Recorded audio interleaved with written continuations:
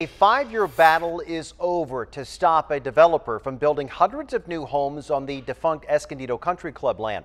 Just 90 minutes ago, the Escondido City Council voted 3-2 to approve the village's development. 380 new homes will be built on the land that was once a golf course you see down there in red. That's a fraction of the 600 homes originally proposed.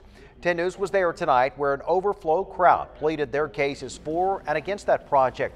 The messy fight has raged on for years. The developer was even spreading chicken manure all over the golf course at one point, leading to a lawsuit by the homeowners. Many of the residents furious that their once golf course views are now gone for more housing. Others say 380 homes is too many for the amount of land. But many claim the development will revitalize the older surrounding community. This man has no concern for our community or the neighbors who live there. He doesn't live or work here. His only concern is himself and his profits. I feel that this project is reasonable, responsible, and respectful to the country club. Please do not let this opportunity to renew our jewel of a neighborhood slip away.